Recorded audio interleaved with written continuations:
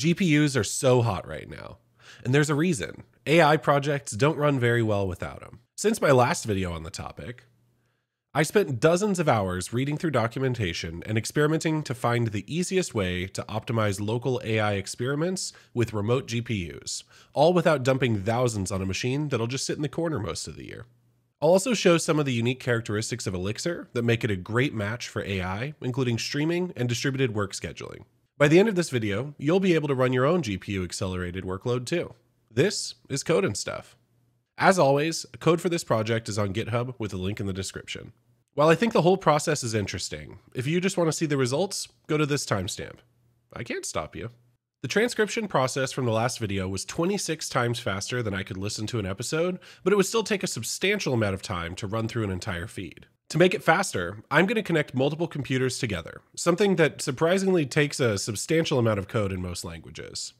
Luckily, I'm not using most languages. You see, in 1986, 1 year after Robert Zemeckis leaked the details of Doc Emmett Brown's DeLorean experiments and shared the power of love with the world, a group of telephone engineers figured out a great way to build clustered programs that run on multiple machines. This resulted in the development of Erlang and the Beam virtual machine. By the way, these engineers include Joe Armstrong, Robert Verding, and Mike Williams. They even made a short 11-minute movie about Erlang, which has been preserved by nerds on the internet. Unlike modern times, where main features include streaming videos and dropping calls, telephony systems back then were crucial. The programs that ran the phone switches needed to be resilient, and multiple computers had to coordinate in order to connect lines. Fast forward 26 years. It's 2012. Everyone is doing the Harlem Shake. Everyone except for Jose Valim, who is busy designing a modern language running on the Beam. It's called Elixir. You see, Erlang syntax is horrifying to modern sensibilities. Without getting into a giant conflict, I can say that Elixir's Ruby-inspired syntax is much more approachable. With that history in mind, let's talk about clustering and get back to the future. A program running on the Beam is made up of many independent processes that communicate by passing messages around. Every process has a mailbox to which messages can be sent from any other process. When I opened Livebook, a network listener process sent a message with a network handle over to a renderer process, which then gave me the page. When I run my code, the Livebook process sends it block by block to yet another process. Along the way, a pool of HTTP client processes is asked to go download the RSS feed or episodes of a podcast and store the files on disk. The Whisper model performs transcription when its process receives a message with a file path. The lesson? Its processes all the way down, each communicating by passing messages. Because there's no reliance on shared memory addresses, this approach can scale beyond a single machine. A clustering mechanism is built into the Beam, letting messages be sent to and received from different computers over a network. Over here, I have a cloud-hosted Beam instance with an attached GPU. It has a Whisper model process eagerly waiting for audio files to crunch. Let's call this instance the harness and dive into the details of how it's made. In a recent post, Mark Erickson, no relation to Ericsson Corporation, the makers of Erlang, put together a repo that packages up GPU drivers and model initialization into a Docker image. The original intent was to highlight how LLMs could run in this configuration, but I forked it and added the Whisper model. As an aside, if you want to see how to do LLM work with this architecture, let me know in the comments below. The most important file in most Elixir apps is application.ex, and this project is no exception. Here, the processes that run as part of the app are registered, giving them a name and referencing the code that they'll run. I registered a serving process named Whisper Model. We'll use that name in Livebook soon. This serving hooks into the pre- and post-processing lifecycle, so I can pass URLs instead of manually downloading and sending around files locally. I also had to install FFmpeg in the image, so the audio file can be split into segments. This means that we don't have to run FFmpeg locally in our Livebook. All of this will run on a cloud provider called Fly.io. They're not sponsoring me, and I spent my own money on this experiment. The deployment is defined in a file called fly.toml. On line 10, there's an environment variable called the release cookie.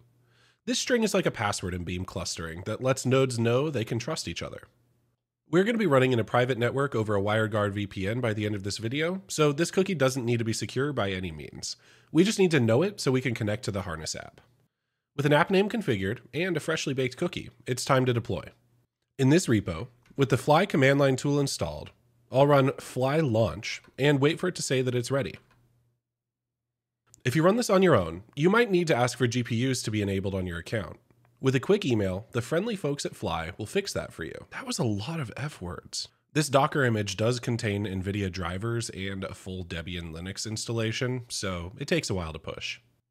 Now that it's deployed, I'll check the logs and make sure it's in good working condition. Based on this GPU confirmation and this start link OK, it looks like it's ready. Early on in the logs, I added a message called node started with a name. Let's copy this name. We'll need it in a moment for Livebook. One last thing before you start Livebook. Make sure to edit your .livebookdesktop.sh file and uncomment these lines. This allows us to connect to other Beam processes.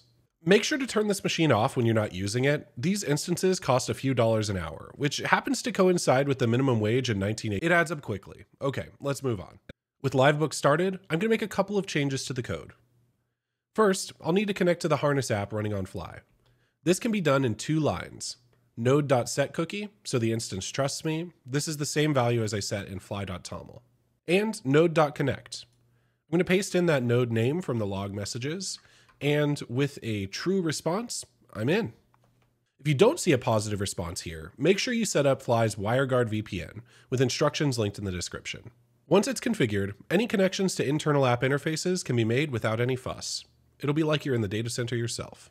The one other notable change from last time is to replace run with batched run, and to replace the serving with the name registered in the remote node. Now I can run the script and see it finish in 10 seconds for 48 minutes of audio. Remember that last time on my laptop, that work took 2 minutes. That's 12 times faster than last time and 289 times faster than you could listen to the episode. While I was researching this video, I found that there's a lot of companies that host the Whisper model on an API. But one limitation I saw in these is that they don't generally support streaming results. I find it hard to wait and watch a loading spinner, especially when I know that there are some tokens available just ready to be typed out as the audio is being processed, just like how ChatGPT types its responses. Streaming data happens to be something that Elixir shines at, so let's wire it up. Bumblebee exposes a Boolean called stream to enable streaming outputs from the model. So back in application.ex, I'm adding a Whisper streaming model serving and setting that value to true. With that change in place, I'll redeploy the harness. This deployment should be a lot faster because all of those really heavy NVIDIA layers have already been pushed. Now that our updated server is running, we can grab the node name and get back to Livebook. In this example, I'm going to run the Whisper streaming model we just created and output lines to the log as the chunks come in. Let's run it on a single episode. It takes a few seconds for the file to download to the server and the transcription to start. But in all, it should still take about 10 seconds, and we get some results as we go. That was cool for one episode, but we can ramp up the concurrency. These GPUs are really powerful. Elixir's task.async stream function takes an enumerable and fans out processes to run the provided function. By default, these processes have an execution limit of 5 seconds, but I changed it to infinity. And to prevent this from overflowing my screen, I'm just going to render the latest transcribed line for each of the episodes. Here we go.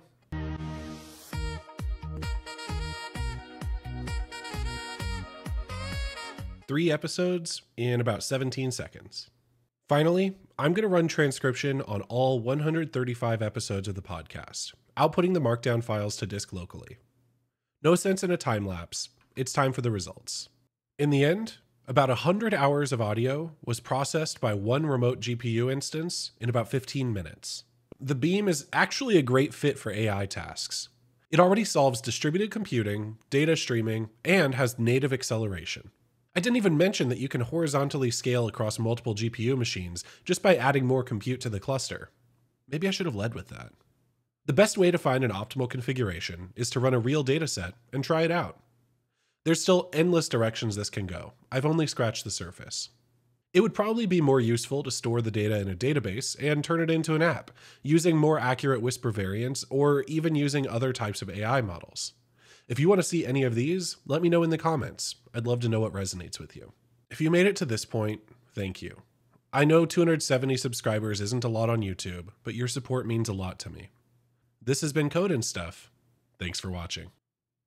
Now, if I could just figure this dang thing out. Oh, you're still here? There's other videos you can watch.